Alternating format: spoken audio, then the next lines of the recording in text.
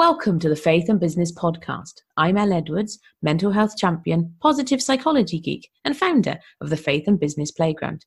Join me each week as I talk openly about the highs and lows of running your own business, the dark side of entrepreneurism, and I bring you tools, support, and resources to help build your resilience, or as I like to call it, your bounce back.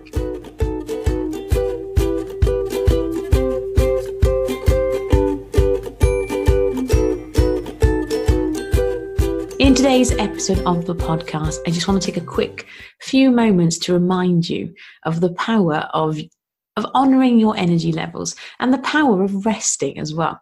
I find it no small coincidence that God made the world in 6 days and then rested. Now, this isn't a time to debate evolution, whether creation, whether they were 6 literal days or 6 metaphorical days or whatever. I'm not interested in debating any of that. What I'm interested in remembering is that whatever that looked like, he rested. And if the God who spoke the stars into space needed to rest or chose to rest, then that I see is a good model and a good picture for us as well. Now, the inspiration for this reminder, those of you who have maybe follow along on my Facebook page or we're connected on Instagram, you might have seen that all of this week I've been promoting Dump the Doubt Live. And as a quick, in case you're listening to this and it's not quite 5 p.m. UK time on Friday, you have still got time to join us. But that's not the point of this. But what I found is it's been quite full on. Now, last week I was promoting the masterclass, the free masterclass.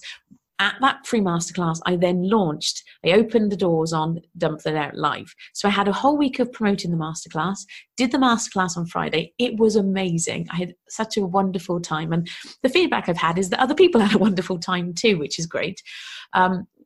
Is actually preferable. If I had to choose, I'd rather everybody else had a great time. But it went really, really well. And then what was interesting is that by weird coincidence, or what I would call God incidence, my husband had booked us a night away in a hotel in Cardiff. And Cardiff's not very far from where I live. It's only an hour or so up the road. But it meant that my mum and dad and my sister had the children. And I feel like I need a different word than children because 2 out of 3 of them are teenagers now. They're not really little children anymore, but they are my children. So, and the dogs, and we had a night away, and it was delightful. And the timing of it felt amazing because coming at the end of a really busy week and coming before what I knew would be another busy week. Now, don't get me wrong. I've loved this week. It's been so fun. I've been challenging myself. I've been consistently showing up in ways that I haven't done before. And what was really fun for me as well is that I didn't irritate anybody. We have this, as online business owners, we have this conception and this preconceived idea that if we show up too much and share too much of what we're excited about, we're going to somehow annoy people. The reality is, and I know this logically, but there's a difference between knowing something logically and actually acting in that knowledge. But we know logically that the way the Facebook algorithm works, for example, and Instagram is the same, people will only see the stuff that they like. So the more you interact with things, the more you will see it. So lots of people won't see everything you put out. But although we know this logically, sometimes to actually put ourselves out there can be quite challenging.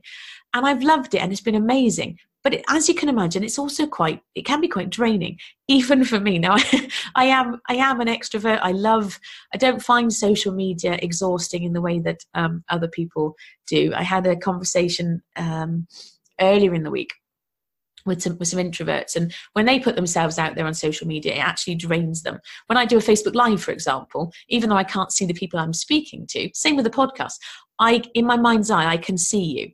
And so the energy that I get back from you, it lifts me, even though I can't physically see the person. My impression from speaking to introverts is that it's not the same for them. So although I don't get drained in the same way because I am a bit more extroverted, it still is a concentrated effort and doing things at set times, and it can be tiring. And so this reminder that we are encouraged to go with the ebbs and flows of life. I don't think any of us are designed or created to be like, go, go, go, go, go, go, go all the time. And I see that example in our God and the way that he had a Sabbath. Well, he didn't call it a Sabbath. He rested, but then he did institute the Sabbath. And so this is going to be quite a short episode really, but I just wanted to remind you of the power, two things, the power of working with your energy levels. Now, I am me and you are you, and it's very tempting when we see other people showing up in a certain way to go, oh yeah, that's the way we should do it. You know already, if you've been listening for a little while, you know how much I detest shoulds. There are no shoulds. You only want to be showing up the way that works for you, for what excites you, for what lights you up, and for what works with your energy levels. So there's that part of it. There's also the other part of it is actually we do need time to rest and regroup. So for example, next week, I've purposely kept my calendar light. Actually, I purposely kept my calendar light this week as well, because I knew I'd be focused on promoting. I kept my calendar light this week because I didn't want to be having lots of other calls and lots of other commitments while I was promoting Dump the Doubt Live. But next week, I've kept my calendar light because I want time to regroup and to reflect and to recharge. Lots of re's there. Recharge, reflect, regroup. But it's true. We do need to do things within a season. There's also the added part of that, of course, as well, is we've got Easter coming up.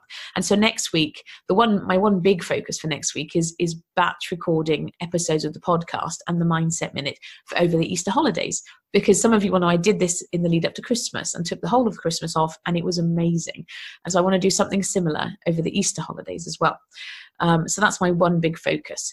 But this idea that we have to go all the time is a fallacy. And so I just wanted to take a few moments this morning to remind you and to encourage you.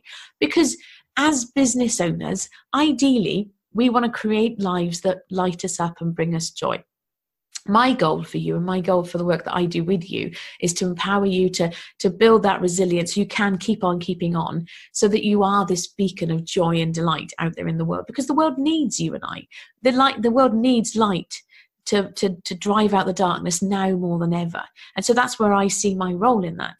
But you are going to burn out if you do not honor the ebbs and flows of your life in a way that's consistent with who you are. It's really important that I cannot stress that enough.